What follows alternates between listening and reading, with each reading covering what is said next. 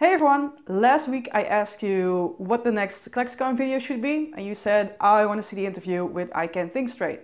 So I have it for you this week, and if you like it, please give it a thumbs up and share it like crazy, because that really helps. Okay, enjoy!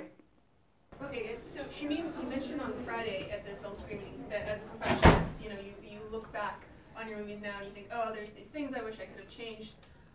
For all of you, if you were to make either of the movies again today with unlimited time and money and all of these things, what would you change about it, if anything?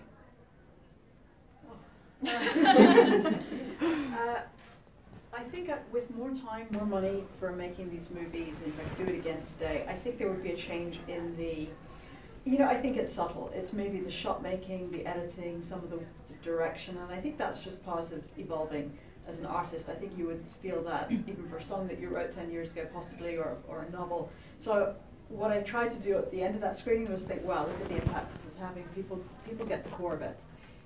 So I shouldn't be panicky about whether Steadicam would have been nice here or there, but I think it's just having more tools to apply that direct to trade that would be fun to experiment with. And very expensive. And expensive. We have unlimited time and budget. And often I think time is a pressure for movies. So it's always a pressure for movies, but it's, I think, time with the actors to have a bit more time to explore characters and ideas, and to maybe shoot scenes that were supposed to be in the film and never made it would be great. I think it's a time thing would be more of a luxury. I mean, yeah, I think it's the same. I mean, for more time you need more money, and so that's usually why you don't have a lot of time. And so it's really about just, as an actor, having the space to do your work. And generally, in smaller movies, you don't have that much. You kind of have to deliver the minute you get there because of time.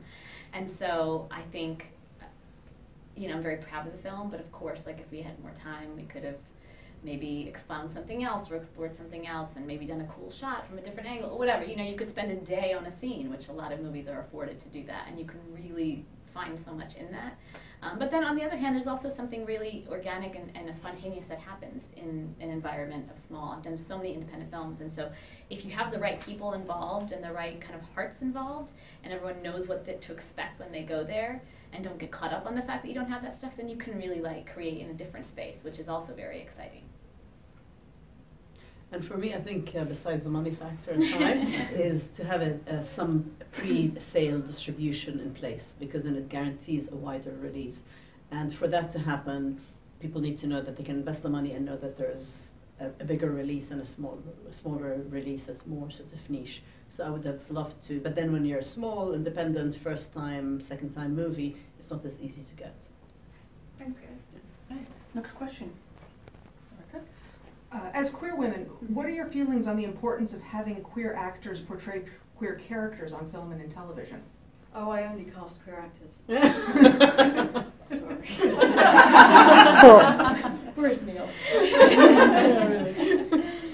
It's actually something that has come up more recently for me as we cast our next film called Polarized, and I think I'm totally with this idea, because I think it gives queer women more opportunity, where I think there's two things. I think there's been such a taboo in Hollywood for women to come out, because it feels like it's killing their career as a heterosexual character portrayer. So I think it's nice to show the other side of that you can have queer women playing queer characters. But at the same time, I don't think it should be a limitation, in the same way that I don't think queer women shouldn't play heterosexual characters.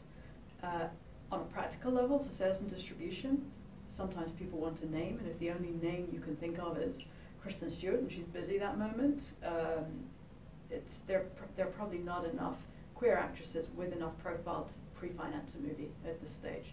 So that's another consideration that people don't want to talk about, but it's a reality of making films.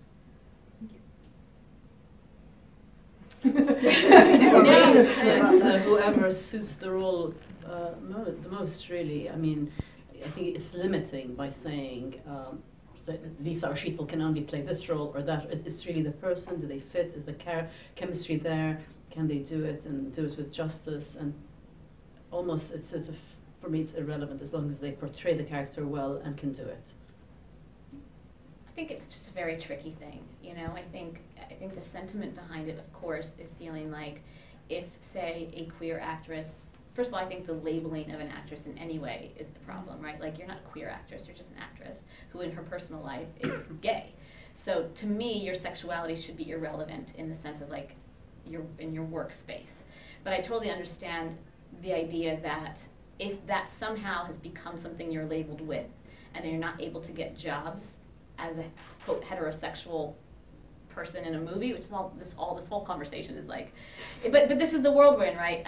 Is a problem that of course then you should be able to have the roles that are written, you know, for someone who's gay. But like, to me, as an actress, I'm not interested in playing myself, and I'm not interested in playing roles that are like me totally in any fashion, right? So it's about stretching, and there's no point in being an actress if you're just going to be doing the same thing over and over again.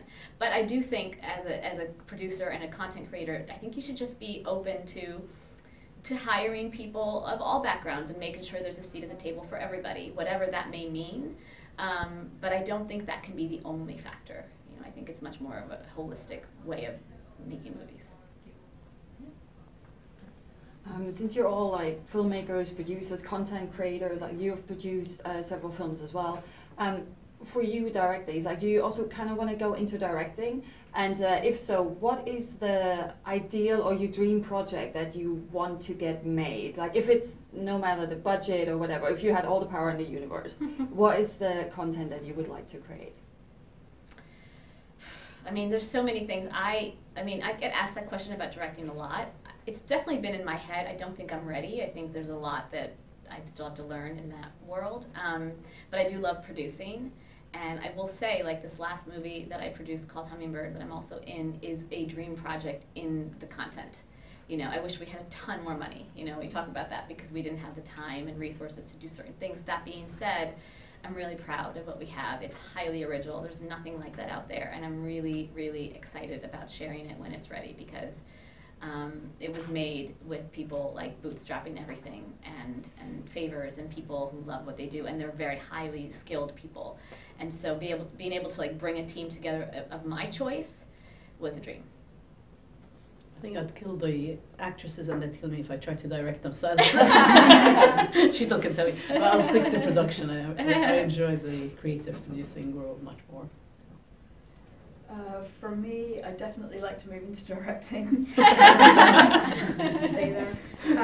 No, but I think my dream project is actually probably the Athena Protocol, which is the next book that I'm doing. And the reason that gets into that dream category for me is it's because it's much bigger in scope. It still has the things that I'm passionate about, which is strong female leads.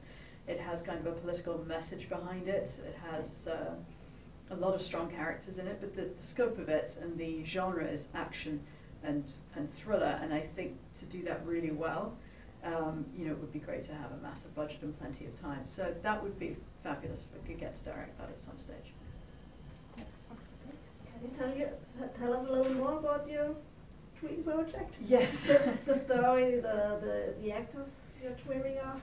Well, Well, you have two projects, right? yeah, so the Athena Protocol is based on my next novel, and it's about a rogue agency run by successful women who run a team of secret younger female agents who deal with human trafficking.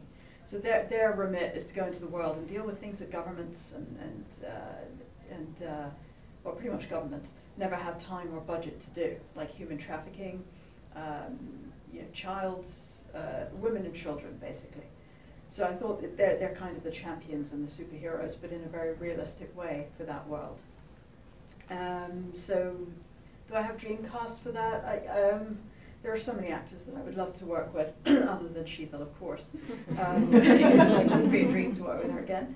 But I tend not to write with one particular person in mind. And again, it's, as you said, it's all about finding the person who can portray that core of the character really well. And then we're doing another smaller film called Polarized. It's a love story between two women from very different sides of contemporary America, because I found it troubling that in 2018, in a small town in America, there could be people who never meet each other, who live on completely different worlds, divided by race, religion, politics, and economics. So I thought, wouldn't it be interesting if you could have two women from these worlds who initially clash but actually end up falling in love, and the impact that has on the family and the communities. Follow-up question. Is there a lesbian love story in Athena Protocol too? Yes, there is. The lead character, it's told from the perspective of the youngest agent, the Athena Protocol, and her name is Jessie. And she is lesbian. She's quite young. She's coming to terms with her feelings, but there is a strong relationship in that movie. What does it mean for you personally and for your career to come like an event like ClexaCon London? Oh, I feel very, it's so exciting, to be around. The fact that I still can't believe I Can't Think Straight it's been 10 years, and obviously the World Unseen as well. They're both, as I mentioned earlier, I could never have imagined the impact that these movies have had on so many, and you hope for that, you hope that when you make art that it impacts somebody, at some point, other than yourself. And so I think the fact that to be invited and welcomed in this way is really sweet and very lovely. And actually the things that I'm hearing from meeting everybody, and also being able to meet fans that have been messaging me and tweeting me, and then finally being able to put a face to a name has been really exciting. And then also just hearing what it is, what's the stories, obviously people write to you, but in person to hear the story and what it's done and why. And what I keep hearing about I Can't Think Straight is that the happy ending, which I didn't realize is so rare in stories having to do with two women. And I'm like, is that true? And then they're like, yeah, actually, either someone dies or there's drugs or there's something. And I'm like, how is that supposed to give anybody hope? But I just don't even understand. I honestly, it blew my mind when I kept hearing over and over again, thank you for this movie. And I didn't even write the movie, but I'm just saying, it's really, I'm learning a ton. And the fact that seems to be the reality of this kind of content is very troubling. Yep, that's It's shocking. I know. Yeah. Did you know that? I didn't actually, but I'm No, such it's a after terrible- I Can't Think Straight I came. just, yeah, I think Because it was it's just based on us, really, Yeah. but some fiction. So it's amazing how much it's affected women and how many women have come out as a result of this film in particular. I think the world has seen too, but especially I Can't Think I Straight. think the coming out scene, Yeah. people word for word will quote me, this is what I said too. I'm like, oh my gosh, you did?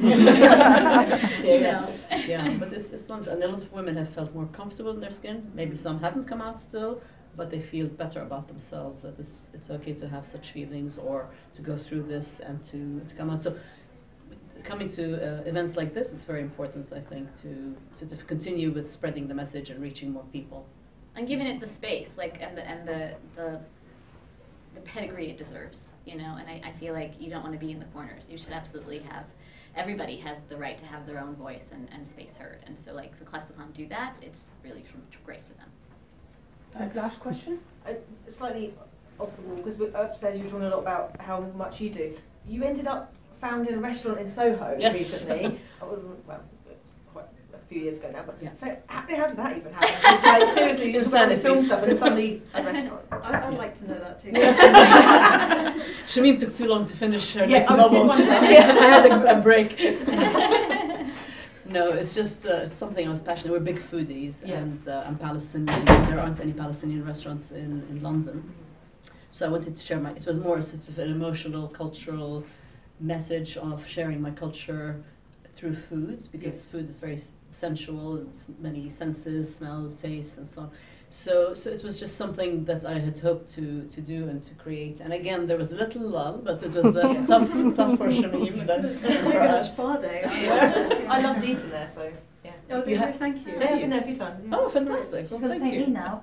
Well, we closed. No, we you closed. can't. It. That's why I Yeah, loved we had a big drama with an The investor. lull's gone. Yeah, But I think I have a feeling it will be back. we might be back in another location. Yeah. But we had an issue with one of the investors. A long story, but yeah. Which is the To be theme, continued, the to theme be of everything, continued. making anything, I it's know, really, right? it's the problem. I can't think straight too. Yeah. I'm so restaurant. sorry to wrap it up. Okay. Okay. Thank you. Thank you very much. What? Hey! Oh no, I can't go to YouTube's page yet because I don't have enough subscribers. If you want more queer content, and I think you do, subscribe to my channel. Help me out.